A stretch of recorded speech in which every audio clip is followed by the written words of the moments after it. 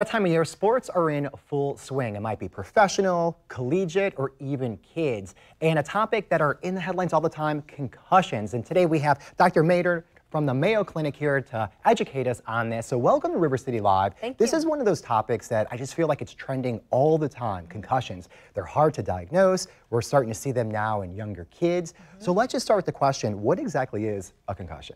So that's a great question, and it's not quite a straight answer either. So we think a concussion is a functional, not a structural injury to the brain, and it's caused by a direct hit to the head or an indirect hit. So you could have a player versus player, helmet to helmet. You could have a player versus the ground.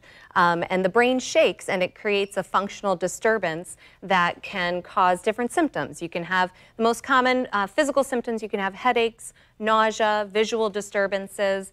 After the fact, you can get some changes in sleep, changes in behavior, and so any of those signs and symptoms need to be recognized so the athlete's pulled out of play. Now, how significant are they? So, for example, let's say you sustain one.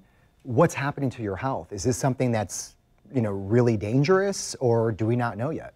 So I think we understand that it's a brain injury, and we understand that it is dangerous, and we want to make sure that it is recognized so that you can allow your brain time to heal. So if an athlete is allowed to continue playing, that's when we get concerned that there could be a second injury, sometimes called second impact syndrome, that can be quite dangerous and potentially life-threatening. So if we pull the athlete from play and let their brain rest, that's going to be the most important part. The question that most of the research is looking at now is how long do you rest? How long is needed for the brain to heal? And that's very individualized. And you were on the board that helped the state with these guidelines as far as when do you return, correct? Correct, yes. So I'm a member of the Florida High School Athletic Association Sports Medicine Advisory Committee, and we have created a return to play form that can be filled out once the athlete is asymptomatic, back in school full-time, because these athletes we're talking about are students first, they're student athletes.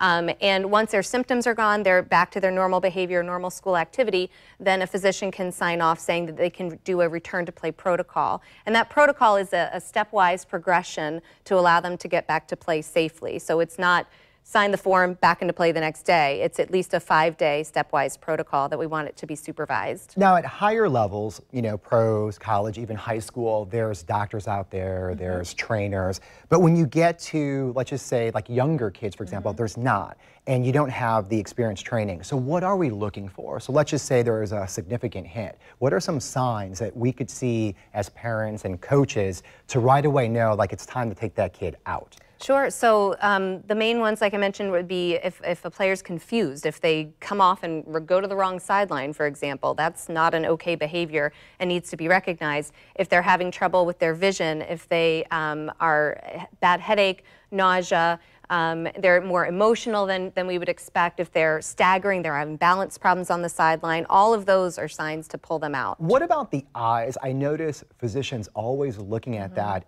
Are you just having a hard time tracking? Is that what it is when you do that? So initially you're looking for any red flag signs, we call them. So a dilated pupil or uneven pupil, or they're not able to follow directions. Those would be red flag signs that maybe it's more than just a concussion and they need to get pulled and maybe even brought to the emergency room. Wow. But otherwise, a good point is the tracking, because the vestibulo-ocular, it's how the brain talks to the eyes and tells them to move. That is one of the most affected symptoms and something that we can recognize with certain sideline tests. Yeah, because I think that's a quick one, and obviously, even if you're not a physician, if you look for that, it's a really big indicator to do something. What can we do, if anything, to avoid them? So avoiding concussions is one of the holy grails. I mean, if we could have a concussion-proof helmet that doesn't exist, that would be great. But really, it's learning the technique of the sport to help prevent the impacts that could cause this. And so, for example, yes, one of the most prevalent sports is football, and so learning the proper tackle techniques, using the USA heads-up football protocol is one of the great ways to do that. They're looking at rule changes, they're looking at limiting contact during practice time, but it's still important to teach the right technique. And we've been talking about football, but it's interesting because you were saying before when we were in commercial break, it's not necessarily football, there's other sports where it's actually the prevalence rate is higher. Right, so soccer is one of the big ones, and in similar ruled sports, it's interesting that women or females are actually at higher risk than males is for concussion. So women's soccer over men's soccer, and women's lacrosse over men's lacrosse.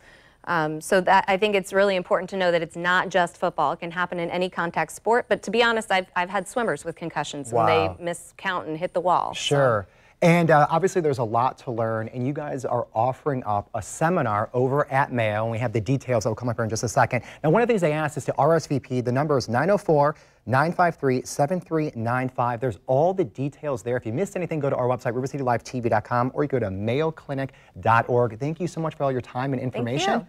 Stick around, more to come right after this.